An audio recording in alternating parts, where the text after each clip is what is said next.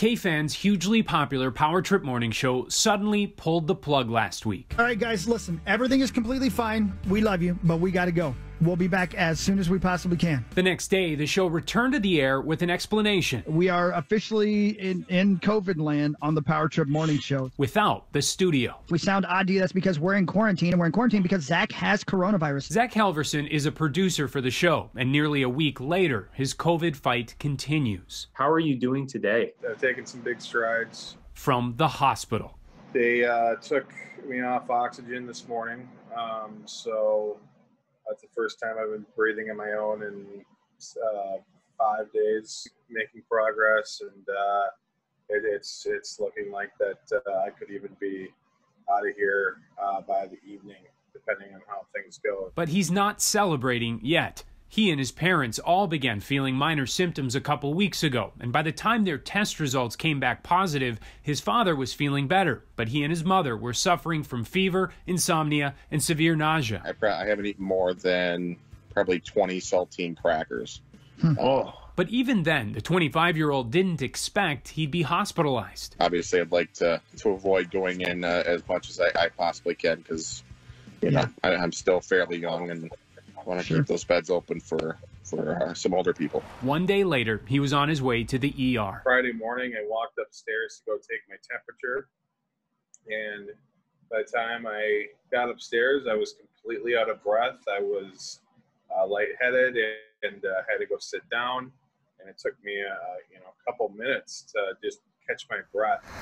He says doctors at United Hospital in St. Paul discovered pneumonia and blood clots in his lungs. They brought the word ventilator up, and that was terrifying. Instead, doctors tried a variety of promising experimental treatments, including convalescent plasma, the drug remdesivir, and steroids. There was a point where I really didn't feel like I was going to get any better or like I was getting any better. You know, I started taking this stuff, and eventually, obviously, I'm starting to feel better. Unfortunately, Zach says his mom, Kathy, isn't. She's also hospitalized with fluid in her lungs and a cough that won't quit. I don't know, honestly, what's worse, if fighting it myself or watching my mom fight it. It's both terrible, it's unpredictable, and you get very scared because the hospital here, they're still learning more and more about it every day. Which is why he simply hopes everyone takes COVID seriously, no matter how young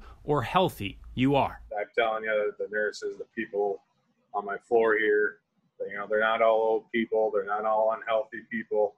There's plenty of people that are getting pretty sick from this that are just normal, everyday people. And I think it'd be nice for more people to understand that.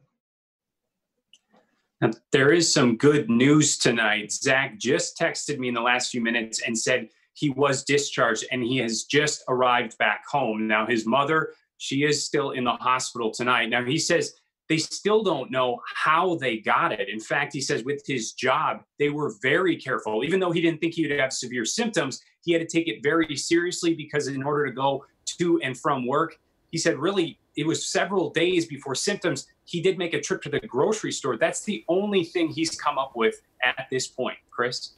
Yeah, that's so interesting. And we should highlight that the dangers of COVID exponentially go up with your age. But still, these anomalies happen.